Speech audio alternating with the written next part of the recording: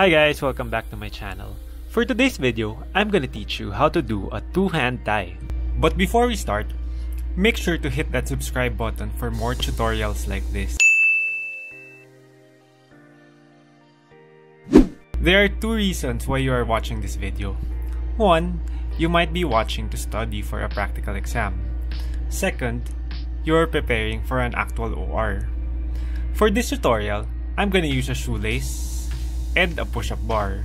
You can use anything such as yarn or cords and clips or any hooks that you can find.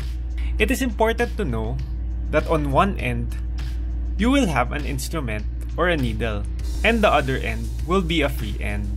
For reference, I am right-handed, so the free end will be at my right hand. Usually what they teach us in med school is to start with your ties crossed. Realistically for me, this don't matter. In the operating field, you should be able to manipulate the ties regardless of how you received it. For the two-hand tie, let's start with a pistol grip, like playing with a fake invisible gun. The first part is to make a ring on your left hand. Then, you use your thumb and hook underhand and create a figure 4.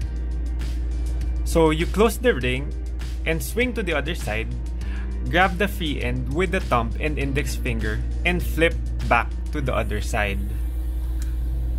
And then you tie by pulling away. There you made your first knot. Next, you use your index finger to hook overhand to create another figure 4. And then you close the ring and swing to the other side, and again grab the free end with your thumb and index finger and flip to the other side, and this time you pull towards you. And then you create another square knot.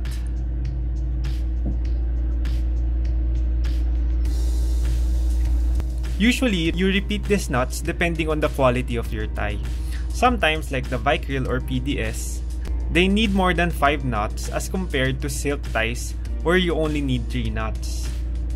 The key here is to practice over and over until it becomes a muscle memory, and you won't have to think it through like shooting a basketball. So that's it for today's tutorial. Please feel free to replay this video while you practice. Also, if you like this video, please feel free to comment and ask questions, and hit the thumbs up and subscribe button for more tutorials like this. Till next time!